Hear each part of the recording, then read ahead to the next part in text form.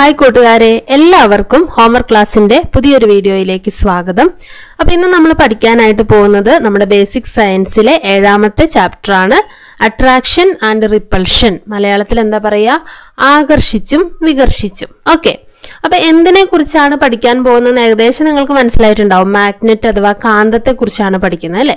അപ്പൊ നമ്മൾ ഈ ഒരു അധ്യായത്തിൽ പഠിക്കേണ്ട പ്രധാനപ്പെട്ട കാര്യങ്ങൾ, അതിലെ പാർട്ട് 1 ആണ് ഞാൻ ഈ വീഡിയോയിൽ ഉൾപ്പെടുത്തിയിരിക്കുന്നത്. അപ്പം നിങ്ങൾ പഠിക്കേണ്ട പ്രധാനപ്പെട്ട പോയിന്റുകൾ മാത്രമേ ഉൾപ്പെടുത്തിയിട്ടുള്ളൂ. പിന്നെ കുറച്ച് മനസ്സിലാക്കേണ്ട കാര്യങ്ങളും കൂടെ ഉണ്ട്. അപ്പൊ എല്ലാവരും ക്ലാസ് മുഴുവനായിട്ട് കാണുക. ഇഷ്ടപ്പെട്ടാൽ കൂട്ടുകാർക്കൊക്കെ ഷെയർ ചെയ്ത് കൊടുക്കുക. ആദ്യമായിട്ട് നമ്മുടെ ചാനൽ കാണുന്ന കൂട്ടുകാരുണ്ടെങ്കിൽ മറക്കാതെ ഒന്ന് സബ്സ്ക്രൈബ് ചെയ്യുക. ഓക്കെ, അപ്പൊ നമുക്ക് സ്റ്റാർട്ട് ചെയ്യാം അല്ലെ. അപ്പൊ നമ്മൾ പഠിക്കാൻ പോകുന്ന എന്തിനെ കുറിച്ചാണ്? മാഗ്നറ്റ് അല്ലെങ്കിൽ കാന്തത്തിനെ കുറിച്ചാണ്. നിങ്ങൾ കണ്ടിട്ടുണ്ടാവും കാന്തം അല്ലെ. നമ്മളൊക്കെ കളിക്കാനായിട്ടൊക്കെ ഉപയോഗിക്കാറുണ്ട് കാന്തം അല്ലെ. കാന്തം ഉപയോഗിച്ച് ചില വസ്തുക്കളെ കാന്തത്തിലേക്ക് ഒട്ടിപ്പിടിക്കുന്നതായിട്ടൊക്കെ നിങ്ങൾ കണ്ടിട്ടുണ്ട്, ആകർഷിക്കുന്നതായിട്ടൊക്കെ കണ്ടിട്ടുണ്ട് അല്ലെ. ഇത്തരത്തിലുള്ള ചില പ്രത്യേകതകളോട് കൂടിയ ഒരു സാധനമാണ് കാന്തം എന്ന് പറയുന്നത്. ഓക്കെ, അപ്പൊ ഈ കാന്തത്തെ കുറിച്ചാണ് നമ്മൾ കൂടുതലായിട്ട് മനസ്സിലാക്കാൻ പോകുന്നത്. അതിന്റെ പ്രോപ്പർട്ടീസ് എന്തൊക്കെയാണ്, അങ്ങനെയുള്ള കാര്യങ്ങളൊക്കെയാണ് ഈ ഒരു അധ്യായത്തിൽ പഠിക്കുന്നത്. ഓക്കെ, അപ്പം നമ്മൾ പറഞ്ഞു കാന്തത്തിന് ചില വസ്തുക്കളെ ആകർഷിക്കാനുള്ള കഴിവുണ്ടെന്ന് അല്ലെ. ഇത്തരത്തിൽ കാന്തം ആകർഷിക്കുന്ന വസ്തുക്കളെ നമ്മൾ കാന്തിക വസ്തുക്കൾ എന്നും ആകർഷിക്കാത്തവയെ അകാന്തിക വസ്തുക്കൾ എന്നും പറയുന്നു. ഓക്കെ, അപ്പൊ കാന്തം ആകർഷിക്കുന്ന വസ്തുക്കളെ എന്താ പറയുന്നത്? കാന്തിക വസ്തുക്കൾ എന്ന് പറയും. എല്ലാ വസ്തുക്കളെയും കാന്തം ആകർഷിക്കുവോ? ഇല്ല അല്ലെ. ആകർഷിക്കുന്നവയെ നമ്മൾ കാന്തിക വസ്തുക്കൾ അല്ലെങ്കിൽ മാഗ്നറ്റിക് സബ്സ്റ്റൻസസ് എന്നും ആകർഷിക്കാത്തവയെ എന്താ പറയാ? അകാന്തിക വസ്തുക്കൾ എന്നും പറയുന്നു. Non magnetic substances. ഓക്കെ, ഏതൊക്കെയാണ് ഇനി കാന്തം ആകർഷിക്കുന്ന വസ്തുക്കള്? ഇരുമ്പ് അല്ലെ, ഇരുമ്പിനെ ആകർഷിക്കും. പിന്നെ നിക്കല്, കൊബാൾട്ട്, ഉരുക്ക്, ഇവയൊക്കെ കാന്തം ആകർഷിക്കുന്ന വസ്തുക്കളാണ് അല്ലെങ്കിൽ കാന്തിക വസ്തുക്കളാണ്. അപ്പൊ നിങ്ങൾക്കിത് ഒരു പരീക്ഷണമായിട്ട് വീട്ടിൽ ചെയ്തു നോക്കാം അല്ലെ. നമുക്ക് ഒരുപാട് വസ്തുക്കളുണ്ട് നമ്മുടെ വീട്ടില്. ഒരു കാന്തം ഉപയോഗിച്ച് ഏതൊക്കെ വസ്തുക്കളെയാണ് കാന്തം ആകർഷിക്കുന്നതെന്നും ഏതൊക്കെയാണ് ആകർഷിക്കാത്തതെന്നും നമുക്ക് കണ്ടുപിടിക്കാനായിട്ട് പറ്റും. അപ്പൊ ഇത്രയും ഓർത്താൽ മതി. ആകർഷിക്കുന്ന വസ്തുക്കളെ നമ്മൾ എന്ത് പറയും? കാന്തിക വസ്തുക്കൾ എന്ന് പറയും. ആകർഷിക്കാത്തവയെ നമ്മൾ അകാന്തിക വസ്തുക്കൾ എന്ന് പറയും. ഓക്കെ, അപ്പൊ ഇനി ഇംഗ്ലീഷ് മീഡിയംകാർ നോക്കുക. Substances attracted by magnet R magnetic substances and those not attracted are known as non-magnetic substances. അപ്പം അട്രാക്ട് ചെയ്യുന്ന വസ്തുക്കൾ, അതായത് മാഗ്നറ്റ് അട്രാക്ട് ചെയ്യുന്ന സബ്സ്റ്റൻസിനെ നമ്മൾ എന്ത് പറയുന്നു? മാഗ്നറ്റിക് സബ്സ്റ്റൻസസ് എന്നും അല്ലാത്തതിനെ നമ്മൾ നോൺ മാഗ്നറ്റിക് സബ്സ്റ്റൻസസ് എന്നും പറയുന്നു. ഓക്കെ, ഏതൊക്കെയാണ് മാഗ്നറ്റിക് സബ്സ്റ്റൻസസിന് ഉദാഹരണമായിട്ട് വരുന്നത്? Iron, nickel, cobalt and steel R magnetic substances. Okay, ഇനി ഒരു കഥ വായിച്ചാലോ നമുക്ക്? എങ്ങനെയാണ് കാന്തത്തെ കണ്ടെത്തിയത് ഈ ഭൂമിയിൽ? ആ ഒരു കഥയാണ് ഞാൻ പറയാൻ പോകുന്നത് കേട്ടോ. കഥ എല്ലാവർക്കും ഇഷ്ടമാണല്ലോ അല്ലെ. അപ്പൊ നമ്മുടെ ടെക്സ്റ്റ് ബുക്കിൽ തന്നെ കൊടുത്തിരിക്കുന്ന ഒരു കഥയാണ്, നമുക്കൊന്ന് വായിച്ചു നോക്കാം. ഗ്രീക്കുകാരനായ മാഗ്നസ് എന്ന ആട്ടിടയൻ സമീപത്തുള്ള കുന്നിൻ പ്രദേശത്ത് ഒരു വടിയും കുത്തിപ്പിടിച്ച് ആടുകളെ മേച്ചു നടക്കുകയായിരുന്നു. ഒരു പാറ ചവിട്ടി കയറുമ്പോൾ പെട്ടെന്ന് വടി പാറയിൽ ഒട്ടിപ്പിടിച്ചതുപോലെ തോന്നി. വടിയുടെ അറ്റത്ത് ഉറപ്പിച്ചിരുന്ന ഇരുമ്പിനെയാണ് പാറ ആകർഷിച്ചത്. ഇരുമ്പിനെ ആകർഷിക്കാൻ കഴിവുള്ള ലോഡ് സ്റ്റോൺ ആയിരുന്നു ആ പാറ. പിന്നീട് ഇത്തരം പാറകളെ ഗ്രീക്കുകാർ മാഗ്നറ്റൈറ്റ് എന്ന് വിളിച്ചു വന്നു. ഇത് പ്രകൃതിയിലെ കാന്തങ്ങളാണ്. പിൽക്കാലത്ത് ഇരുമ്പ്, ഉരുക്ക് തുടങ്ങിയ വസ്തുക്കൾ ഉപയോഗിച്ച് കാന്തം നിർമ്മിക്കാൻ തുടങ്ങി. ഇത്തരം കാന്തങ്ങളാണ് കൃത്രിമ കാന്തങ്ങൾ. അപ്പൊ എങ്ങനെയാണ് ആദ്യമായിട്ട് പ്രകൃതിയിൽ നിന്നും ഒരു കാന്തത്തെ കണ്ടെത്തിയെന്നാണ് പറഞ്ഞത് അല്ലെ. ഇരുമ്പ് ഉപയോഗിച്ചിട്ടുള്ള ഒരു വടി, ആ വടി കുത്തിപ്പിടിച്ച് നടക്കുമ്പോൾ ഒരു പാറയിൽ ഒട്ടിപ്പിടിച്ചു പോയി എന്നാ പറഞ്ഞത്. അങ്ങനെയാണ് അതിൽ കാന്തം എന്ന് പറയുന്ന ഒരു വസ്തുവാണത്, അതിനാകർഷിക്കാനുള്ള കഴിവുണ്ടെന്നൊക്കെ കണ്ടെത്തിയത്. Okay, story behind the discovery of magnet. A Greek shepherd named Magnus was grazing his sheep on a hilly area, holding a stick in his hand. While climbing a rock, he felt that his stick had got stuck to the rock. അപ്പം ഒരു ആട്ടിടയൻ, shepherd എന്ന് പറഞ്ഞ ആട്ടിടയനാണ്. അദ്ദേഹം എന്ത് ചെയ്യായിരുന്നു? ആടുകളെ match നടക്കുകയായിരുന്നു. അപ്പോഴാണ് അദ്ദേഹത്തിന്റെ കയ്യിലുള്ള ആ സ്റ്റിക്ക്, വടി അല്ലെ, അതൊരു റോക്കില് ഒട്ടിപ്പിടിച്ചത്. It was the peace of iron at the tip of the stick that was attracted by the rock. അപ്പൊ എന്തിനെയാണ് റോക്ക് അട്രാക്ട് ചെയ്തത്? ആ സ്റ്റിക്കിന്റെ അറ്റത്തുള്ള അയണിനെയാണ്. The rock was nothing but lodestone capable of attracting iron. Rock എന്ന് പറയുന്നത് എന്തായിരുന്നു? ലോഡ്സ്റ്റോൺ ആയിരുന്നു. അതിനെ അട്രാക്ട് ചെയ്യാനുള്ള കഴിവുണ്ടായിരുന്നു. The Greeks later started calling such rocks as magnetite. പിന്നീട് എന്ത് ചെയ്യാൻ തുടങ്ങി? ഗ്രീക്കുകാർ അതിനെ മാഗ്നറ്റൈറ്റ് എന്ന് വിളിക്കാൻ തുടങ്ങി. These are natural magnets. ഇത് പ്രകൃതിദത്തമായ മാഗ്നറ്റ്സ് ആണ്. ഓക്കെ, എന്നാൽ ഇന്ന് നമ്മൾ എന്ത് ചെയ്യുന്നുണ്ട്? ആർട്ടിഫിഷ്യൽ ആയിട്ടുള്ള മാഗ്നറ്റ്സും ഉണ്ടാക്കുന്നുണ്ട്. Later on magnets were made using iron, steel, etc. Such magnets are artificial magnets. Okay, അപ്പൊ ഇതിനെക്കുറിച്ചൊക്കെ നമ്മൾ വലിയ ക്ലാസ്സുകളിൽ പഠിക്കും. എന്താണ് കൃത്രിമമായിട്ട് എങ്ങനെയാണ് മാഗ്നറ്റ് നിർമ്മിക്കുന്നത് തുടങ്ങിയ കാര്യങ്ങളൊക്കെ നിങ്ങൾ വിശദമായിട്ട് പിന്നീട് പഠിക്കും. അപ്പൊ നിങ്ങൾ മനസ്സിലാക്കിയിരിക്കുക, നാച്ചുറൽ ആയിട്ടുള്ളതും ഉണ്ട്, ആർട്ടിഫിഷ്യൽ ആയിട്ടുള്ളതും ഉണ്ട്. ഓക്കെ, ഇനി കാന്തം പല ഷേപ്പിലുണ്ട്, പല തരത്തിലുള്ളതുണ്ട് അല്ലെ? അതിന്റെ ചിത്രങ്ങളാണ് ഇവിടെ തന്നിരിക്കുന്നത്. എന്തൊക്കെയാണ്? ബാർ കാന്തമുണ്ട്, യു കാന്തം, ഡിസ്ക് കാന്തം, റിങ് കാന്തം, ആർക്ക് കാന്തം, അതുപോലെ തന്നെ സിലിണ്ടറിക്കൽ കാന്തം. ഷേപ്പിനനുസരിച്ച് അവയുടെ പേരൊക്കെ വ്യത്യാസപ്പെട്ടിട്ടുണ്ട്. Okay, bar magnet, U magnet, disk magnet, ring magnet, arc magnet and cylindrical magnet. Okay, ഇനി ഇരുമ്പിന്റെ കൂടെ അലുമിനിയം, നിക്കൽ, കൊബാൾട്ട് എന്നീ ലോഹങ്ങൾ ചേർത്തുണ്ടാക്കുന്ന അൽ നിക്കോ എന്ന ലോഹ സങ്കരം ഉപയോഗിച്ചാണ് കാന്തങ്ങൾ നിർമ്മിക്കുന്നത്. അപ്പൊ എങ്ങനെയാണ് കാന്തം നിർമ്മിക്കുന്നത്? ഇരുമ്പ് അല്ലെ, ഇരുമ്പിന്റെ കൂടെ അലുമിനിയം, നിക്കൽ, കൊബാൾട്ട് ഇത് മൂന്നും കൂടെ ചേർത്തുണ്ടാക്കുന്ന ഒരു ലോഹ സങ്കരം, ലോഹങ്ങളുടെ ഒരു കൂട്ടം അല്ലെങ്കിൽ സങ്കരം, അതാണ് അൽ നിക്കോ. ഇത് ഉപയോഗിച്ചാണ് കാന്തങ്ങൾ നിർമ്മിക്കുന്നത് എന്നാണ് പറയുന്നത്. നിയോഡിമിയം, സമേറിയം തുടങ്ങിയ പദാർത്ഥങ്ങളും കാന്തം നിർമ്മിക്കുന്നതിന് ഉപയോഗിക്കുന്നു. അപ്പൊ എങ്ങനെയൊക്കെയാണ് കാന്തം നിർമ്മിക്കുന്നത്? ഏതൊക്കെ വസ്തുക്കൾ ഉപയോഗിച്ചാണ് കാന്തം നിർമ്മിക്കുന്നതെന്ന് മനസ്സിലായല്ലോ. Okay, magnets are made using alnico, which is an alloy of aluminium, nickel and cobalt and iron. Substances like neodymium and samarium are also used for making magnets. അപ്പോൾ മാഗ്നറ്റ്സ് ഉണ്ടാക്കാനായിട്ട് നമ്മൾ യൂസ് ചെയ്യുന്ന അലോയ് അല്ലെങ്കിൽ സങ്കരം അത് ഏതൊക്കെ ചേർത്താണ്? Aluminium, nickel, cobalt, അതുപോലെ തന്നെ അയൺ. ഓക്കെ, ഈ തന്നിരിക്കുന്നതൊക്കെ നമ്മൾ വിവിധ വസ്തുക്കൾ, കാന്തം ഉപയോഗിക്കുന്ന ചില വസ്തുക്കളാണ്, ഉപകരണങ്ങളാണ്. നമ്മൾ നിത്യജീവിതത്തിൽ നമ്മൾ കാണാറുള്ള സ്പീക്കറുകൾ, അതുപോലെ തന്നെ മൊബൈൽ ഫോണ് തുടങ്ങിയ ഒരുപാട് വസ്തുക്കളിൽ കാന്തം ഉപയോഗിക്കുന്നുണ്ട്. ഓക്കെ, ഇനി എങ്ങനെയാണ് ഈ കാന്തങ്ങൾ ഓരോ വസ്തുക്കളിലേക്കും വേണ്ടി തിരഞ്ഞെടുക്കുന്നതെന്ന് നോക്കാം. ഉപകരണത്തിന്റെ പ്രത്യേകതകൾക്കനുസരിച്ച് അതിൽ ഉപയോഗിക്കുന്ന കാന്തത്തിന്റെ ആകൃതിയും വലിപ്പവും വ്യത്യാസപ്പെട്ടിരിക്കും.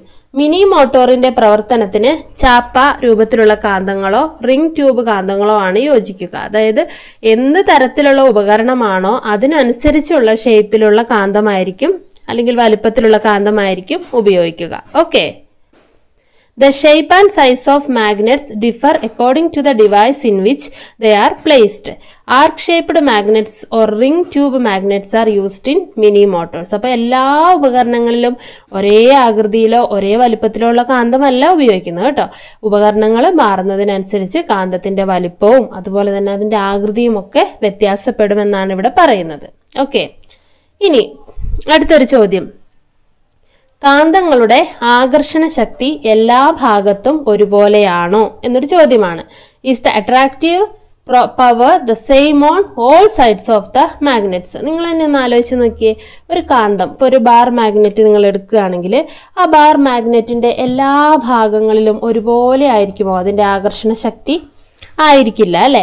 അത് ആണോ അല്ലയോ എന്ന് നോക്കാനായിട്ട് നമുക്കൊരു പരീക്ഷണം താഴെ തന്നിട്ടുണ്ട്. അതിനാവശ്യമായ വസ്തുക്കൾ ഇതൊക്കെയാണ്. ഇരുമ്പ് പൊടി വേണം, വിവിധ ആകൃതിയിലുള്ള കാന്തങ്ങൾ വേണം, നേർത്ത പ്ലാസ്റ്റിക് പേപ്പർ അല്ലെങ്കിൽ പോളിത്തീൻ പേപ്പർ, A4 വലുപ്പത്തിൽ ചാർട്ട് പേപ്പർ. എന്തൊക്കെയാണ്? Iron dust, magnets of different shapes, thin plastic paper or polythene paper, A chart paper of A4 size. Okay, എന്നിട്ട് എന്താ നമ്മൾ ചെയ്യേണ്ടത്?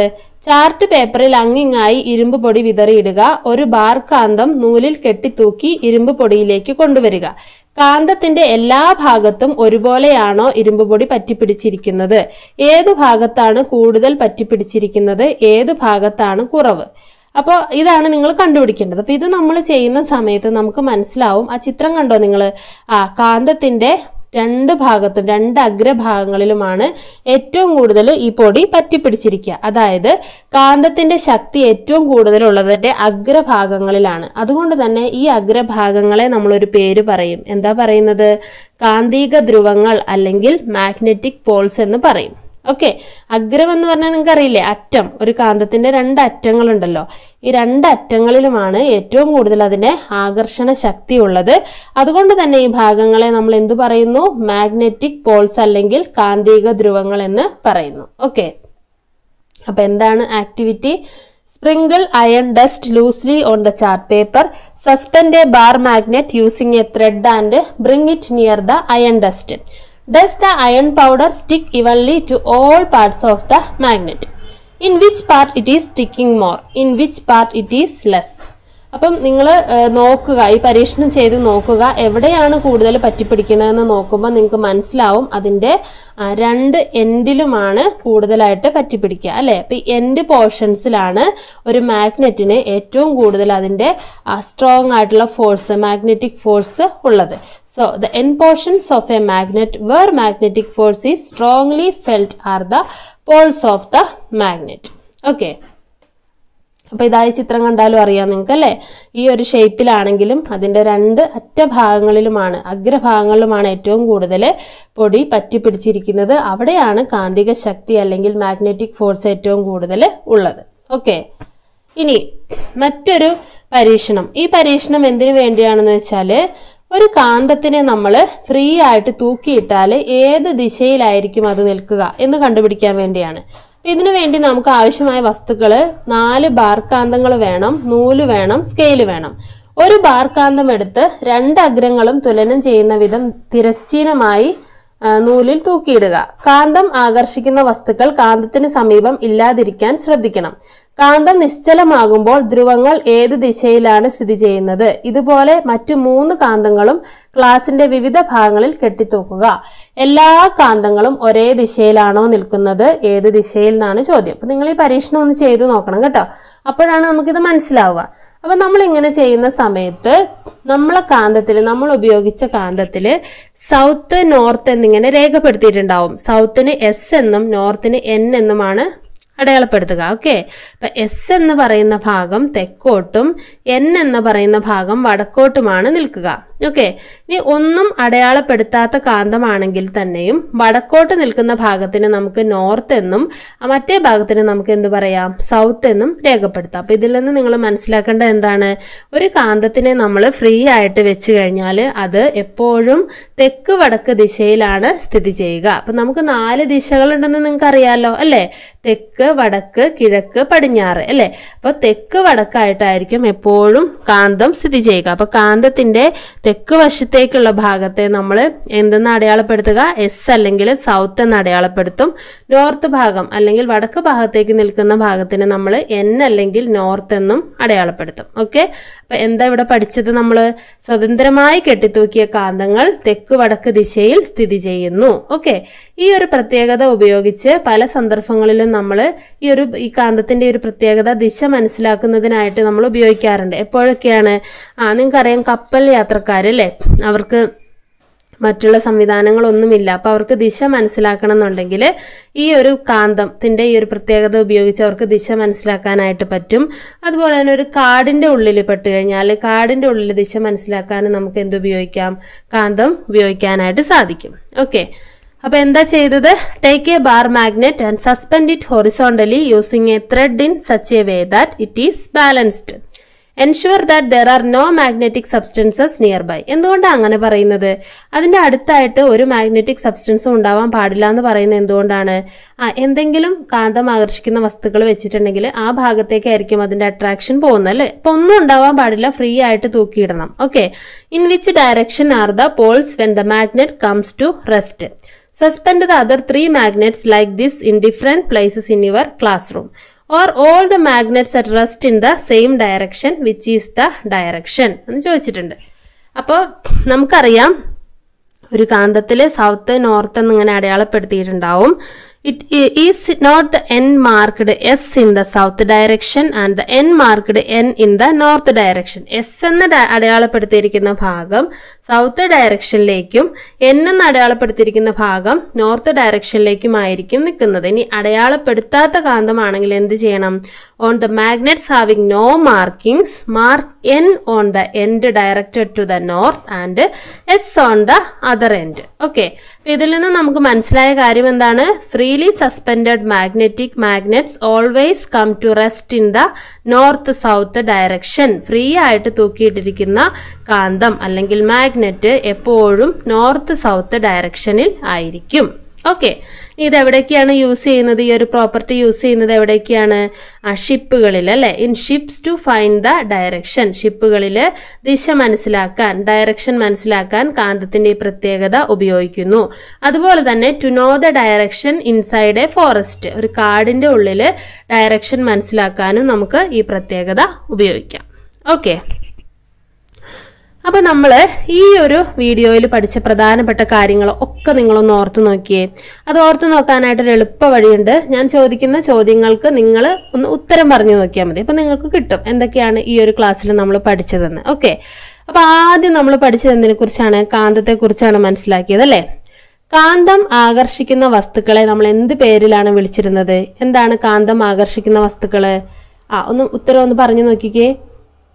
കാന്തിക വസ്തുക്കൾ അല്ലെ, അല്ലെങ്കിൽ ഇംഗ്ലീഷിൽ എന്ത് പറയും? Magnetic substances. അപ്പൊ കാന്തം ആകർഷിക്കാത്ത വസ്തുക്കളെ എങ്ങനെയാ വിളിച്ചിരുന്നത്?